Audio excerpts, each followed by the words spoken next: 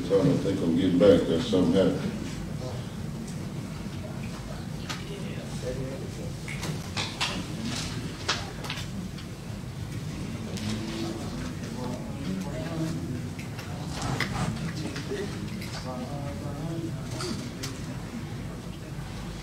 Everybody know where we at by now.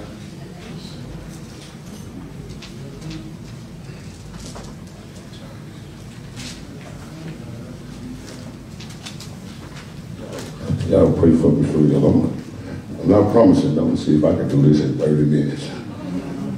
30 minutes. I'm trying to see if I can do this in about a good 30 minutes. If you have your Bibles, turn with me to the book of Galatians. The book of Galatians.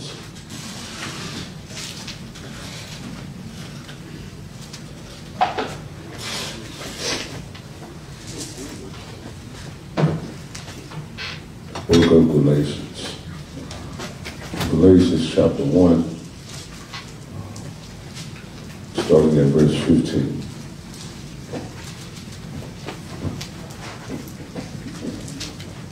God say amen. You still look and say, wait on me. I don't know how my whole lungs don't respond.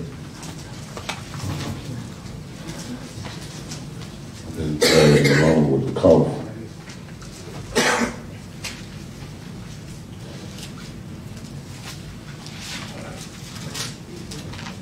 Everybody got it? Amen? Amen. I'm going to ask you kids if you stand for the reading of God's word. I'm just reading two verses, 2:15 and 16. It's going to be short. Read out of the King James Version. Scripture reads. But when it pleased God, who separated me from my mother's womb and called me by his grace, to reveal his Son in me, that I might preach him among the heathen, immediately I conferred not with flesh and blood. Amen. And God add a blessing to the readers and doers as well. O host of gracious and heavenly Father, this is we coming before you once more, Lord. This time, God, asking for power to preach and to teach your word. God, I pray that I would neither stumble nor cause one to stumble. Lord, I pray that the words of my mouth truly would, Lord, be acceptable in your sight. I pray that I decrease and you increase. Let it not be my thoughts or my words, Lord. But I pray, Lord, since it is you that called me to preach, God, that you would now take this earthen vessel, Lord, for you say there's a treasure in it, God. I pray that you release that treasure to me and as well as all your people, that we would hear what thus saith the Lord unto his church. God, we thank you, we honor you, and we bless you, and we give you all the glory. It's in the mighty name of Jesus we pray. Amen. And be seated in the presence of the Lord. Before I go into the message, I want to share something. There have been numerous people who have either been attacked with sickness, something else, body aches, pain. Even myself, several weeks ago, last Sunday, I actually had the privilege of standing here. Wasn't feeling good. I kind of pushed my way through it, but I knew my body wasn't in a good place. And I was down for the next 8 or 9 days. Fever, fatigue, and body aches. It's funny, it wasn't COVID. They couldn't tell me what was wrong with me. But I come to realize something. And I just want to share this because it actually came from my wife. She said, you should have knew something was coming. Amen. We all should knew something was coming, because the moment you decide that you're going to preach the gospel, stick to the gospel and start to preach Jesus, then you got to know something coming. We have been in the book of Galatians and we have looked at the gospel and just some gospel truths. And y'all, I think the enemy is bothered and upset that we're crazy enough in this church to still believe that the gospel works. And I just wanted to give y'all that disclaimer, because I guess as long as we're going to be preaching and listening to this, we better be prepared for spiritual warfare. Because the enemy is not bothered when we preach our own ideas or concepts. The enemy is not frustrated or moved when we preach the prosperity gospel and all these other things we call gospel. But the enemy does get bothered when you're crazy enough to tell people that Jesus came, he lived, he died, he was buried, and he got up with all power and authority in his hand. And when you are crazy enough to tell people that that message in itself can actually get you saved. So y'all, let's make sure that we're prepared and ready for whatever may come our way. Amen. I said 30 minutes too, didn't I? I said try though. I said I'm gonna try this in 30 minutes. So let me go and cut across the field. This morning, y'all, we're diving back into the book of Galatians. And as we continue our series, No Other Gospel, in which we have dealt with the fact that there is no other gospel. We have looked at and seen how, just in this series, how so-called Judaizers, or people that we would consider false teachers, had attempted to twist, pervert, and distort the true gospel. And the thing that moves me in doing this series, and the thing that it has compelled me to do, is realize that no matter how much we think the things that we're seeing are new, that like Ecclesiastes said, there's nothing new under the sun.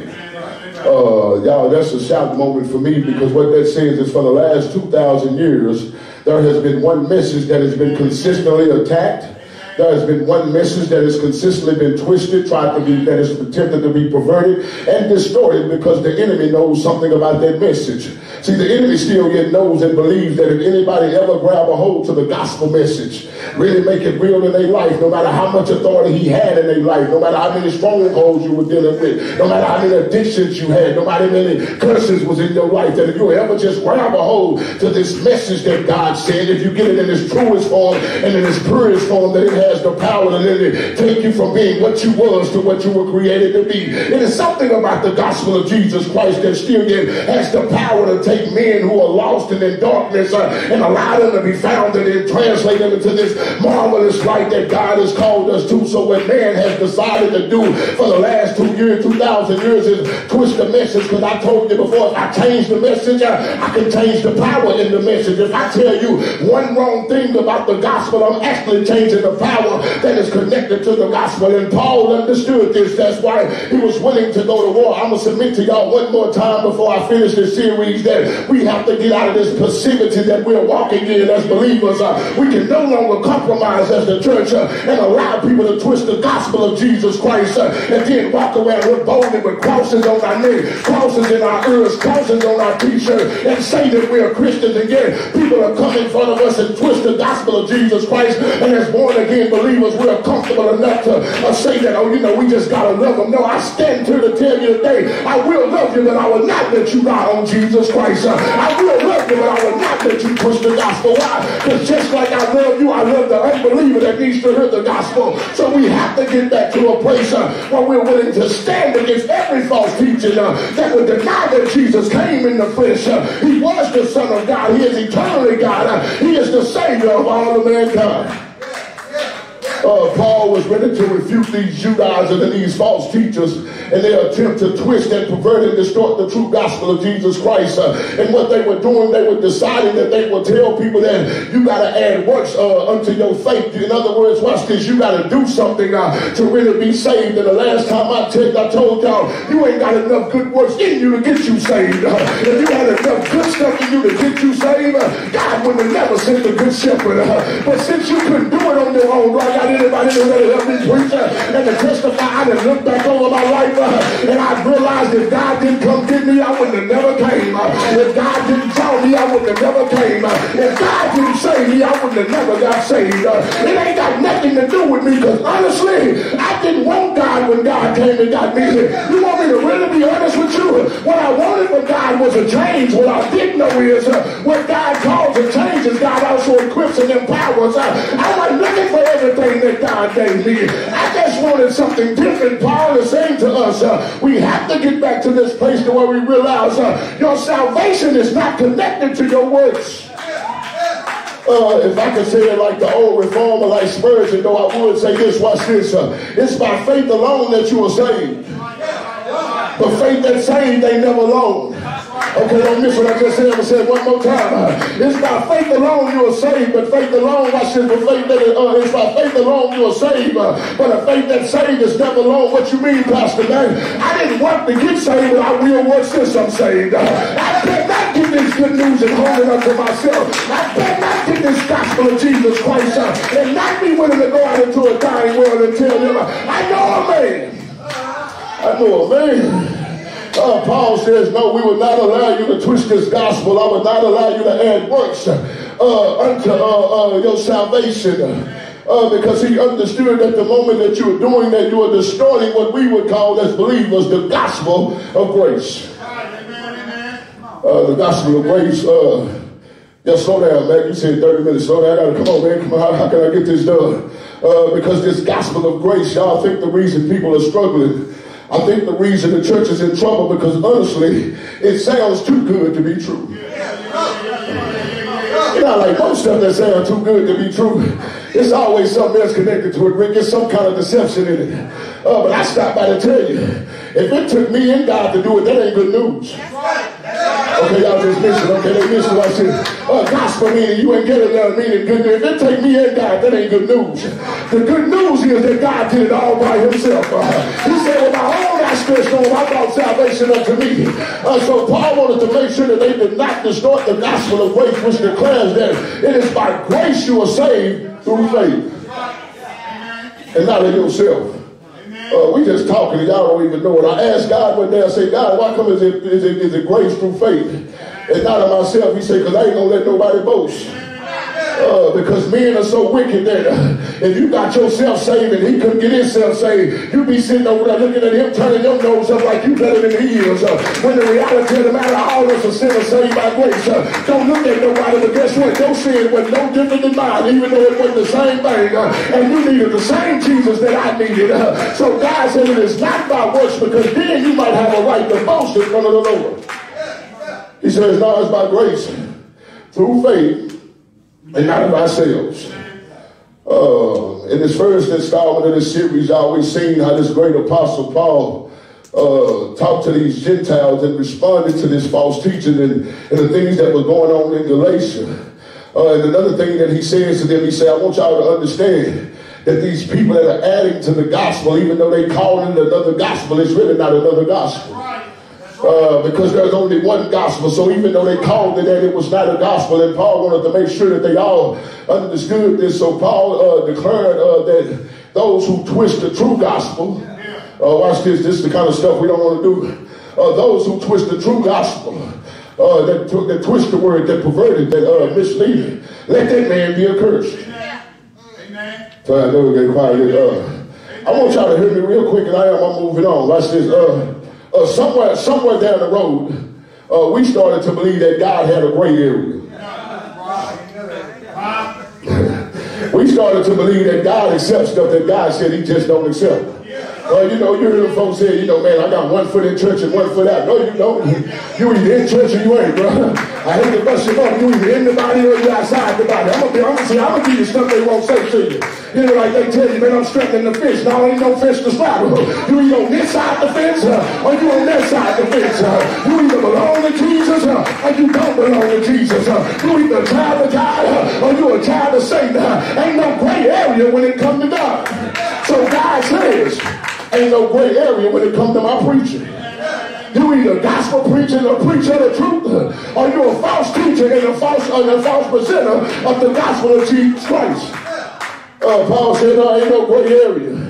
He said, so you have to watch it. You have to make sure that when you hear those type of messages, I need you to understand that type of person is accursed. And if Paul declared that anybody that preached any other gospel is accursed, I submit to you this question: why do we sit under people inside the churches knowing that it may be a curse on their life because they twisted God's word, and we'll go to those churches repeatedly time after time and say, well, you know, I like it because they got good children ministry. But God ain't worried about children ministry. God's not worried about the salvation of a man, because truth be told, watch this, there's a certain age that your child is going to pastor get saved anyway because he's not accountable. You worried about children ministry. I'm worried about the ministry that I'm trying to do inside of you. Paul, God said, I'm not concerned with all of those things. You can't go to church because you like the amenities. You got to make sure that you're in a body where they're preaching and teaching. They're unadulterated, uncompromising, unwilling to compromise the word of God. Paul, why you say that, Paul? Because Paul understood something. Paul said a little leaven. Help me preach it in, bro, because they ain't talking to me this morning. A little leaven's the whole lump. What you mean? What you mean? Just a pinch of false teaching can make the whole sermon a lie. Okay, they don't talk to me on this side. Ain't no such thing as a half truth.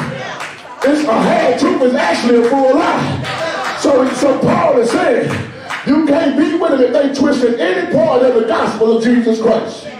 Let that man be a curse. Paul said, no, you got to stay away from him. But Paul also talked to them and said this because Paul understood something. That the moment you continue to listen to the false teaching and you start to enjoy this fake gospel and you start to depart the true gospel. And whenever you depart the gospel, you depart the God that gave the gospel. See, you can't have God in a mixed up message. You either get God in the right message or you don't get God at all. And Paul was trying to make sure that this church understood you have to be careful about what you eat. I remember I used to hear them old church folks say that it made no sense. When it made sense to me at one time, Sister Angel, they said be careful where you get your bread. Okay, y'all ain't talking to me, say it one more time. Be careful when you get your bread.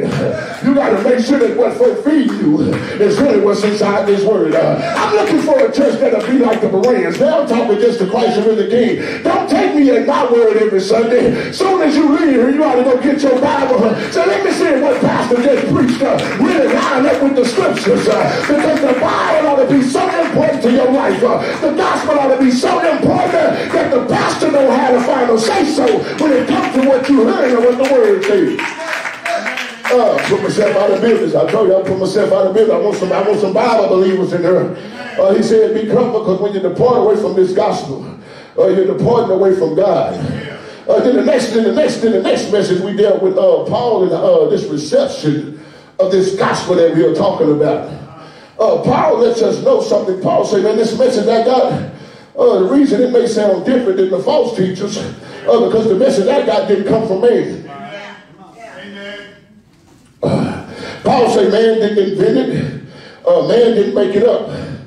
This message I got, it was the true message of Jesus Christ. And the reason they were trying to challenge Paul's message was because they understood something. If we can challenge his message, then we can challenge his authority. And if we discredit his authority, we discredit him as an apostle. So Paul turns around and makes sure that the churches of Galatia knew and understood something. That this message I got, I received it just like the other apostles. I got my message straight from Jesus. And then you may ask yourself, well, Paul didn't walk with Jesus, but we talked about how Paul was on this way, one way on to this place called Damascus, on this way to arrest some Christians, and Jesus arrested him. Anybody that testify, I've been arrested by Christ. God came into my life and has been holding me hostage. Ever since he got a hold of me, I've been being kept by God. Paul was arrested by Jesus, and now in that moment it gave Paul the authority and the power as an apostle to now give this message that he is sharing with these people. He wanted to make sure that they understood that the gospel I got,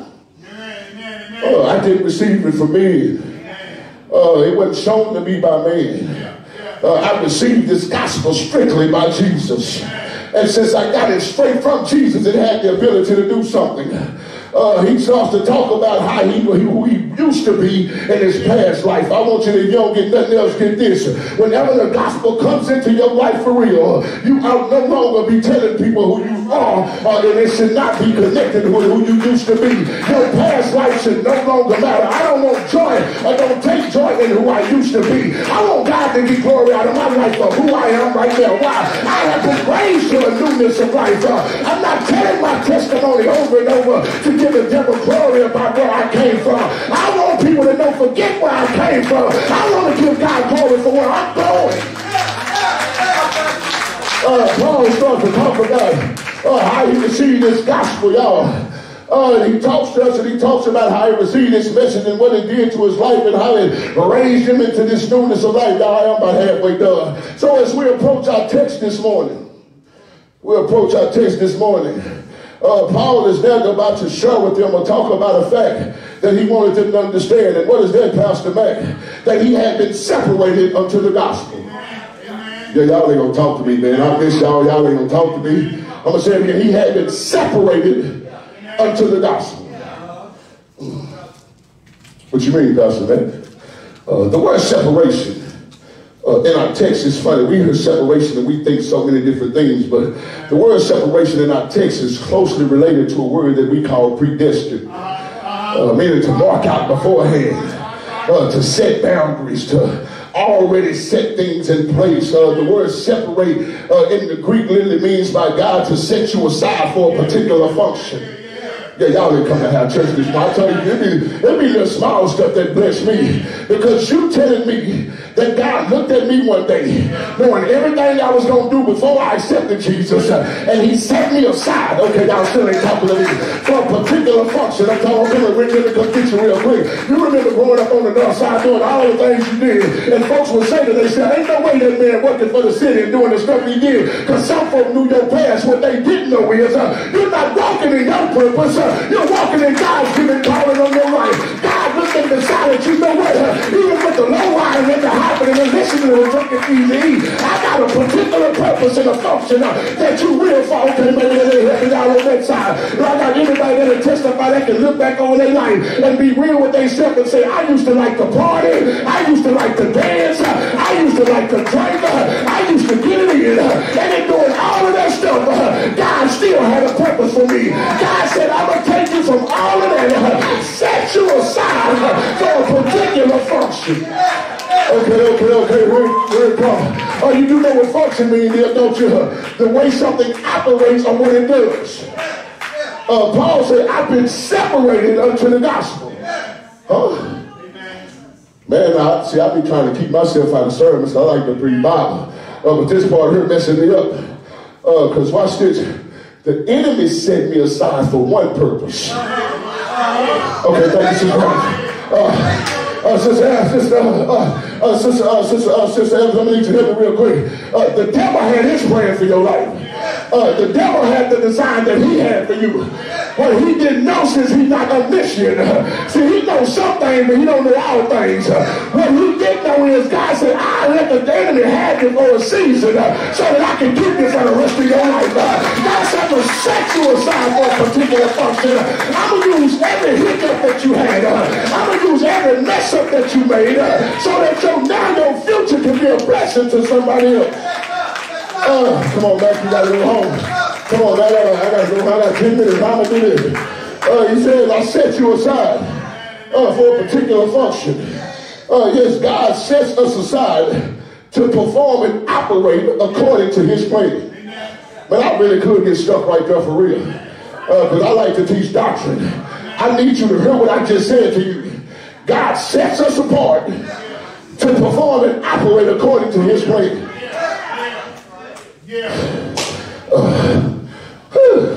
Come on, Holy Ghost, you got to get off of me now because I'm about to get stuck for real. Because now I'm telling you, man, when I look at this mess I used to be in, when I think about everything I did, I'm telling you what I know I ought to be dead. I ain't no ifs, ands, and buts about it. I played Russian roulette as much as I could. And every time I got to the place where the bullet was in the chamber, God would make that boy misfire. Why? Because God said, I got a purpose and a plan for your life. Oh, God sets you aside. God sets you aside. I love this congregation because I know it. It's about 10 or 20 people that ain't here today that I know if God didn't have a purpose on their life.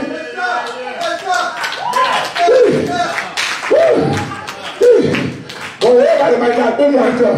But there's some folk in this church that have been through enough hell. The way you ought to be sitting at JPS right now in an insane asylum with a straight jacket on in a rocket truck, sitting up talking to yourself. But if there anybody to testify, he's a mind regulator. He's a heart fixer. When I should have lost my mind since I was set aside for a purpose. Layman's turn, y'all, and I'm going to move on because I'm getting stuck. I don't want to get stuck. But Layman's turn, y'all ready for it? Layman's turn, watch this. Watch this, here it is. Layman's turn is this. I was wiped out. I was done. They gave up on me. I gave up on me. What I didn't know is God hadn't even get started on me. And since God hadn't get started on me, even when I quit myself, God didn't quit me. Can anybody testify? I gave up on me one day. I just threw in the towel on myself. And when I quit myself, God did not quit me. He said, Paul said, I've been separated, set apart. But now this gets personal for me. He said, but I've been set apart for a reason, for the gospel. Okay, y'all didn't shout no more. I've been set aside for the gospel. Now that gets me happy. Now you're not a preacher, so let me give it to you in a way to bless you. He even set you apart so that you could hear the gospel, because he knew the gospel would get you saved. But as for me, this old wretch undone, he set me aside not to just hear the gospel. But he gave me a calling to preach the gospel. Paul said he set me aside for a purpose. He set me aside for the gospel. Separation. Set me aside so that I do his plan and his purpose. Now when we do Bible and go home, because I know the pastor got to preach Bible. I'm in verse 15. You ready for it? Here comes the first point. I want y'all to notice something. Notice the pleasure connected to the separation. Okay, don't miss it. Come here, y'all. Don't miss it. Come here. Come talk to me there. Watch it. The pleasure in the separation. Here's the pleasure. It's in the text. Watch this. But when it pleased God. Okay, y'all just miss outside of me. The pleasure in the separation. Pleasure meaning please. When it pleased God, what do you mean? God found joy. The word pleasure literally means to take pleasure in, to have joy in doing something. Amen. The pleasure in the separation. God took pleasure. God found joy in separating Paul unto himself. Okay, y'all, tell me. Man, I be teaching online and stuff like this, and people they be like, man, my pastors don't preach. This is the kind of stuff get you free. Because I want y'all to hear this again. God took pleasure in separating you unto himself. Okay, I can tell y'all still ain't got it. Here it comes. God found joy in not setting you aside when you was good. Okay, y'all ain't talking. God found joy, sister and uncles, not in setting you apart when you was holy. Okay, y'all ain't talking on that side. God found joy not in separating you when you was righteous. God found joy in separating you when you was a sinner. But y'all ain't talking. God said, I found joy in taking something that didn't nobody else want. Everybody else had no desire for you. They didn't want you. They weren't craving you because they saw your sin. But thanks be to God, he looked past my faults and he saw my needs. He looked at me and said, I'm going to set you aside. God found pleasure in taking me unto himself. Thank the Holy Ghost. This is my shout moment. This is my shout moment. The reason that blesses me is because I found something. See, I study Bible. God said, you didn't choose me, I chose you. So what that means is, God took pleasure in coming to get me because God knew I was so deep in my sin I would never come get him. Boy, y'all should have just said something to me like that. And since I wasn't going to come get him, God said, don't worry about it, sister. Don't worry about it, brother. You ain't got to come to me here. I'm going to step out of eternity here. I'm going to come out of glory here. And I'm going to come get you. He did it in a man called Jesus. Help the Holy Ghost. All this body trying to get out on me. I put push. That's it. He said, I found pleasure in calling you. But here's my point.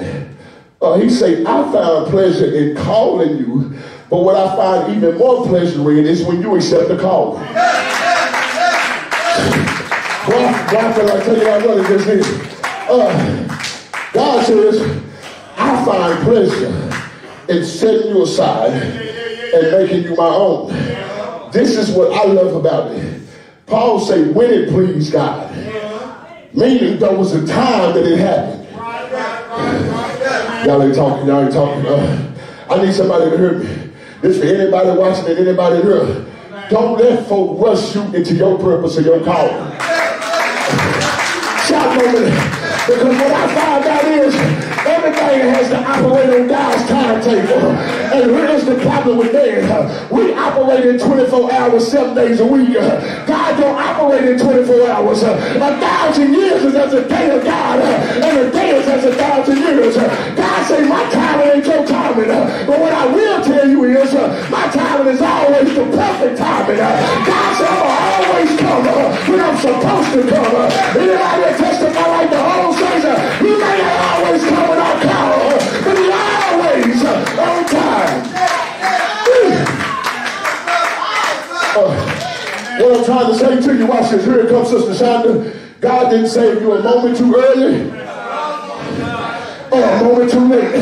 But God brought salvation. That's why the book says, stand still and see the salvation of the Lord. God said your salvation might not happen when Big Mama wanted it. It might not take place when your mama wanted it to happen. But it did happen when it was supposed to happen.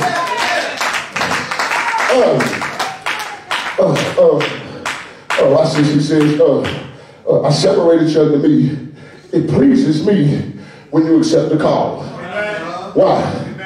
Because I accepted the call by faith. I'm in the text. Watch this. Hebrews 11:6 says this. Without faith, it's impossible to please God. God says, so when I called you and you came, and you accepted me by faith, it pleased me. Why? God said, because I love it when you give back belong to me. Okay, y'all just shout over here. He says, watch this, I dealt in every man the measure of faith. So God says, since I gave you the faith to get saved, I please when you take that same faith. Don't put it in Buddha, don't put it in Allah, don't put it in confusion, don't put it in Joseph's spirit. He said, when you take that same faith and say, here it is, Father, you gave it to me, and now back into your hands, I commit my faith. By faith you have been saved. He said, it is something about when you use your faith, because here's another thing about faith. Y'all ready? Faith functions by obedience.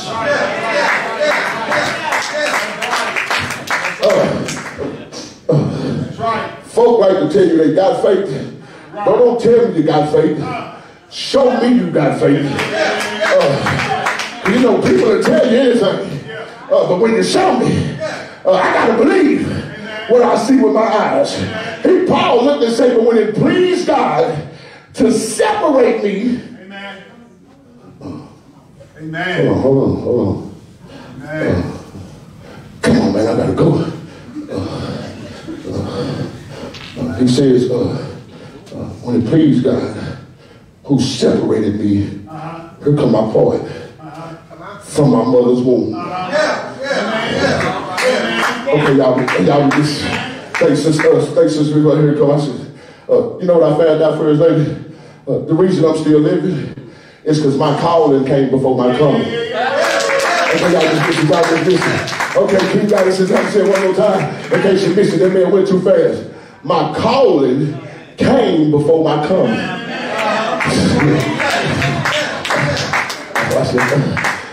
Before Shirley and Johnny got together and decided they was gonna make me, my calling was already on me. Okay, y'all. I just heard somebody ask me like, man, what you tripping, man? Where you be getting this stuff from? He said my calling was from the womb. One day he listened at this young boy by the name of Jeremiah. Jeremiah 1:4. He little kid, young man. He tells him, watch this. It said, then the word of the Lord came unto me saying, this Jeremiah, before I formed thee in the belly, before the embryo, before the umbilical cord and all the embryonic fluid, all this stuff, before any of that, before I formed you in the belly, I knew thee. Thank you, sisters. Now, can I stop and pause real quick? I told they ain't gonna like me. This is why Pastor Matt pro-life. You ain't gotta like me, but now I ain't for abortion. I know it be different things that take place, but you know what I found out? Life don't start with the heartbeat. Okay, I just messed somebody up. Life don't start at conception. Life started with the Father. Okay, y'all ain't gonna help me here. He said, before I formed thee, before you were in the belly, he said, I knew thee. Well, I feel boys running out of here. Here it come, Rick. The word "new" there is the same Hebrew word that they used when Adam slept with Eve. Okay, y'all just missed it. So he's speaking about intimacy, knowing the secret things about you. He said, before I formed thee, I was already intimate with you. Y'all need to try to hear me real quick. God knew every hair on your head. God knew every step you would take. God said, I was intimate with you before your parents was intimate with each other. Let me hear Holy Ghost.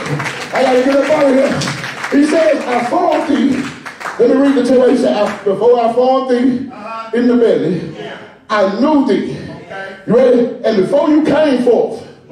So before you came out the womb, this is the text, I sanctified thee. What if I told you sanctified is the same word as separate? So before you came out the womb, I set you apart. Watch this. What about God? I set you apart and anointed you before you even knew what an anointing was. He said, I set thee apart and I ordained thee as a prophet to the nations. Hold on. Come on. I need y'all here. Y'all gotta forgive me. This pastor, literary struggle. This one, my son was mama hit me. How can he call me and call me to be a prophet to the nations before I'm old enough to speak?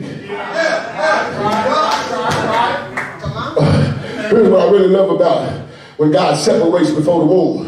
You ready for it? Because I'm telling you, folk don't give you this kind of doctrine. What that means is, if Jeremiah wanted to choose another occupation, okay, y'all ain't gonna talk to me.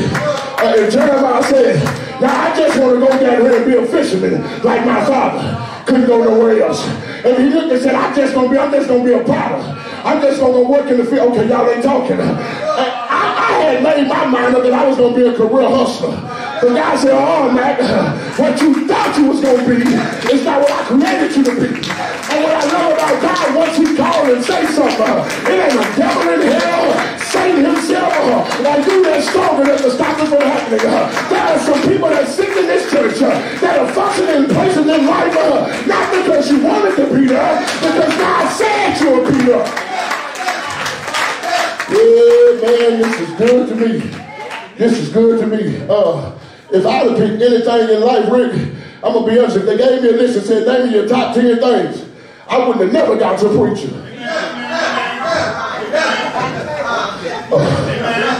And if I ever got to preaching, definitely wouldn't have got to pastor. But thanks be to God, that my auntie, when I was a little baby, looked at me one day and said, my baby boy gonna be a preacher. She had tapped into my destiny before I even knew what my destiny was. And since God set me apart, here it comes. When I was getting drunk and getting high, I was still God's preacher. When I was in the club and partying, I was still God's preacher. When I was ripping and running, I was still God's preacher. The problem is, God knew it. I just had to find it out. Come on, y'all. I gotta get out of here. That's just, he say, the pleasure in the separation is God did all of this for himself. You just get to enjoy the benefits of it. But watch this.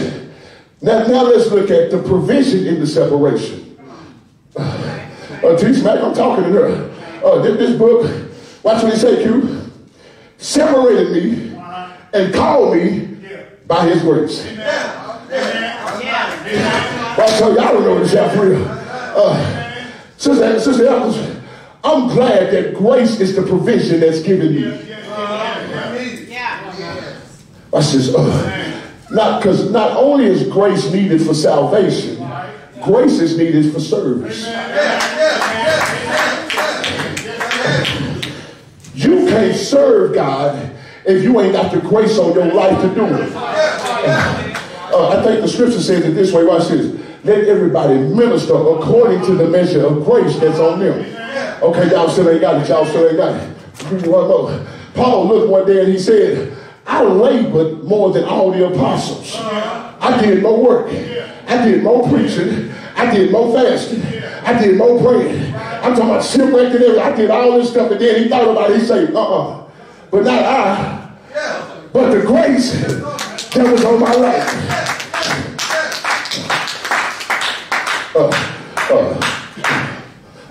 I wake up, get to come to church on Sunday mornings and preach.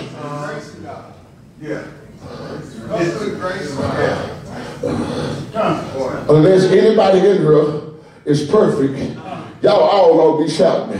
Because you can tell people, I'm a born again believer. I'm a church going Christian. I'm saved, sanctified, and full of the Holy Ghost. I read my Bible. I love the Lord. You get to tell all folks all that stuff and what you didn't know. The only reason you get to do it is because God can grace you to be able to do it. Amazing grace. How sweet it is. There is something about grace that makes it so amazing because I told y'all before, not only is grace favor, but it's divine influence. So you ready? You ready? You ready? Watch this. The grace that's on my life, Sister Hamilton, got me to this moment because of his grace. Y'all was there and you left right before the chaos broke out. Okay, y'all ain't got to talk to me on that side. Watch this. You got friends that you grew up with. They went this way and you went that way. Their life been a living hell and your life been blessed. It really didn't have nothing to do with you. God was behind the scenes pushing you towards this way because God said down that street it's not your destiny. Down that street it's not your purpose. Even though they wanted you to go with them, they tried to influence you to go with them. What they didn't know is they influence went stronger than God's influence. It's some people in this church. It's some people that's watching me. You were about to make some decisions that would wreck your life for the rest of your life. And then all of a sudden, divine intervention took place and God influenced you to go the other way. Come on. I ain't made 30, but I'm going to make 45 and I'm going to go home. I said, he said, the grace, this grace was the provision I gave you. This grace was the provision. Hear me. Grace kept you until you got to your destiny in time. Amen. Don't ever think it was anything you did. Don't ever think you sitting here because it was something you did or something somebody else did. It was because of the grace that was on your life. Last one, I'm finished. Last one, watch this. So not only has he talked about the pleasure in the separation, the provision of the separation, then Paul said, I got to make sure I share with y'all the proclamation connected to the separation. This might be my favorite part. I'm going to read verse 16, y'all. I'm going to be quiet. He says, verse 15 is like this. He called me by his grace. For what? To reveal his son in me. Amen. Well, y'all so. This is the moment that I do like some other translations. Because other translations say to reveal his son to me. He kept me so that he can reveal his son in me, so that he can reveal his son to me. Here comes the shout moment. I tell people all the time, watch this. He didn't save you for you. Well, we got too many seven Christians for me. I'm going to say it one more time. He didn't save you for you. That friend that I just told you about that went to some wrong way, he say, I kept you so you can go back and get him. Okay, y'all got to talk to me. Y'all got to talk to me. It's in the text, but I preach God's in the text. Watch what he say. To reveal his son in me, here comes the proclamation, that I might preach. Preach is where we get the word evangelize from. See, Paul had an evangelistic mindset. Paul said, understood something though, and I need you to get it. We probably don't preach Jesus because we ain't allowed God to reveal Jesus to us and in us. You don't talk about what you don't know. Paul says, he set me aside, he gave me grace so he can introduce me to his son. Because the separation was connected to my calling. My calling was to be a pastor unto the Gentiles. So Paul says, he calls me, and now once he calls me, he shows me Jesus. So that when I go and preach, I ain't preaching myself. I ain't preaching ideologies. I ain't preaching my own concepts. I ain't preaching no other gospel. This when y'all pastor go home. This why I say they don't like me. I ain't trying to be deeper. Y'all pastor ain't trying to be smarter. I'm sorry if you don't get big words. I'm sorry if you ain't moved. Because I feel like Paul, God introduced me to Jesus. So I ain't got nothing but one thing to tell y'all this morning. I determined to know nothing except Jesus Christ and him crucified. To the Jews was stumbling block. To the Greeks foolishness. I stopped by to tell you this morning that it's Mary's baby that still get people's son.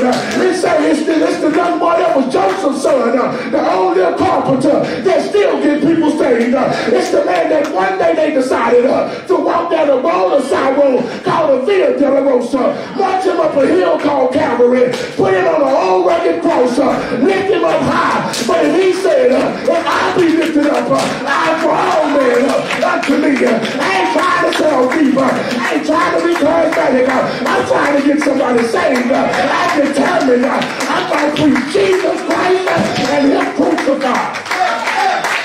Yes, sir. Yes, sir. Paul said, look, y'all. Paul said, honestly, ain't nobody deeper than me.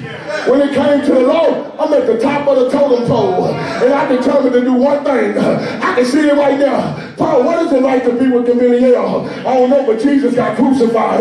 Paul, what does it feel like to preach at Athens? I don't know, but Jesus got crucified. Man, Paul, what does it feel like to know 7 languages? I don't know, but Jesus got crucified. Man, what does it feel like to be a Pharisee of Pharisees? I don't know, but Jesus got crucified. Pastor Bagger, what does it feel like to leave VIP? I don't know, but Jesus got crucified. What does it feel like to be a husband now and a good father? I don't know, but Jesus got crucified. What does it feel like to pastor lead a church? I don't know, but Jesus got crucified. I'm determined. I done made my mind up. I'm going to ride with King Jesus. Y'all till the wheels fall off. Let the doors of the church open.